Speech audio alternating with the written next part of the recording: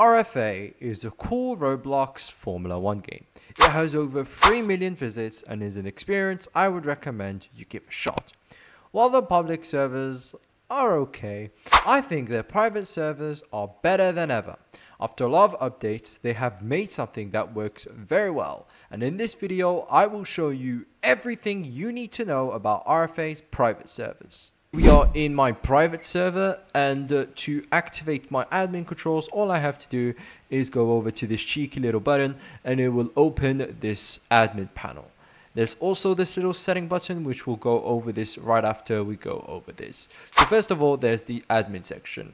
This is where you can add admin. So for example, if I was to add, let's say, HVSK, I just put his Roblox username and it adds him. Obviously, he's not in the server right now, but people who are in the server can just be added to this list.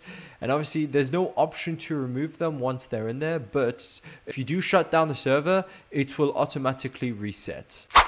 Alright, to set a race, all you have to do is you go to the top. So first of all, you want to set your quali time. So let's say I wanted a 5-minute qualifying, and then for race laps, you could put any number. I'm going to say 10 laps, and then all you have to do is press start, and that automatically starts qualifying right over here.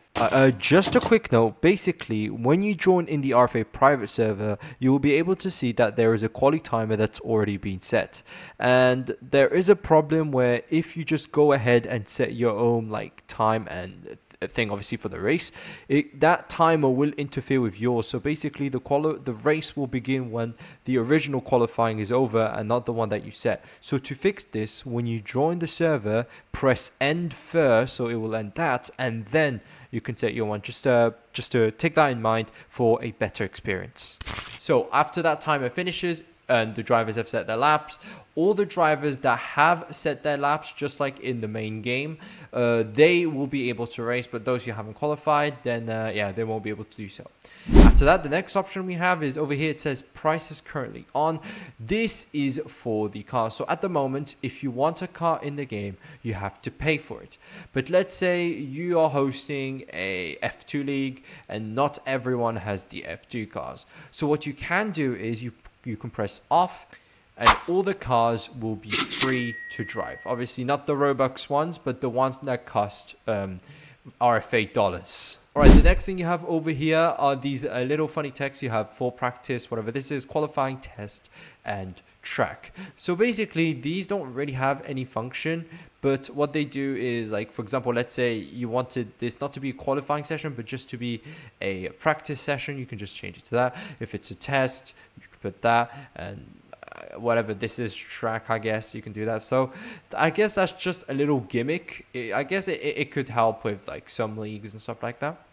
All right, and after that we have probably what is the best thing RFA has done. To briefly explain, before, if I wanted to choose a specific track, I would have to use the toggle map cycle, and there was this option to just change track, and you just have to hope that you would get the right track, which was very, very annoying.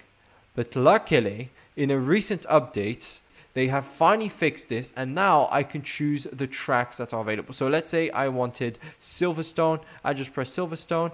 I wait for it to change. It does take a bit of time. Right, and with that, we are at Silverstone. So obviously you can change to any track when you want. The loading time does take a little bit, but at the end it does end up loading in properly, which is pretty cool. So right now we are at the brand new Silverstone, which looks pretty cool from here. And the last thing, it's very obvious. It's this toggle map cycle. So all you have to do, press that button. It will stop the counter. So you can see now it says map change in, map cycle suspended. So it means until I change the track, everybody in the server is stuck to Silverstone, which is a very, very useful feature. Like, without this feature, it'd be pretty silly, because let's say you're having a 20 lap, 30 lap race around Silverstone, and all of a sudden the map just changes because I guess the time went off. So I mean, they've had this feature before, but you need to know what it's for, which is convenient. And now the last thing, we have these three colors. We have red, green, and yellow. So obviously these refers to the red flag, the green flag, and the yellow flag, and they also work as announcements. So let's say I can use the yellow, for example, and let's say, for example, there is a safety car. So I press submit, and it takes a bit, but it shows up right over here. So every driver will be able to see that message, and they will know that they have to slow down. This is the same for the green flag and the red flag. It's the same function. So yeah, it's pretty, I think this is a pretty cool thing to have. All right, and that's about everything you need to know about how private servers work. Want to get one of these servers for yourself? These are 200 Robux per month.